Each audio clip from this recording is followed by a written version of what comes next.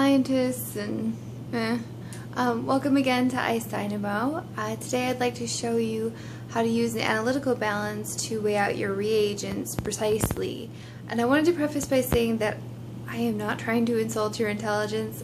This probably seems pretty obvious, but it's been so long ago since I've learned some of these techniques. It seems obvious to me now because I've done it a million times, and it certainly wasn't obvious, at least some of them weren't obvious when I started, so I didn't want to gloss over anything.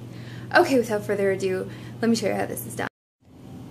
This is our analytical balance. You can see this little one has, the most you can weigh out is 100 grams, and it's got a precision of 100th of a gram.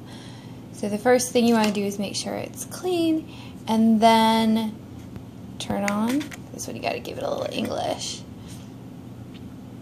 Okay, so it should start out at 0 grams, and you can certainly weigh out stuff directly on here, although a lot of the stuff you'll be weighing out is in powder form, and you can imagine it's really hard to like scrape the powder off once you've weighed it and get that precise amount into your vessel of whatever sort.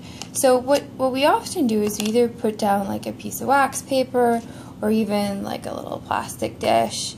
Now you'll see that the plastic dish weighs more than nothing, right? And if, say you're weighing out 20 grams of potatoes, you don't want to weigh out 20 grams of potatoes plus the dish, so what we do is we tare.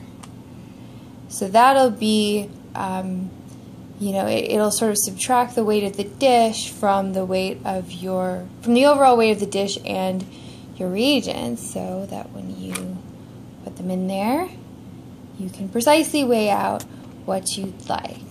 That's it.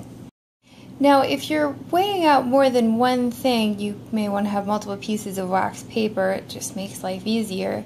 The other thing I wanted to point out to you was that in between weighings, you might get a little something on your balance, which it may recognize. So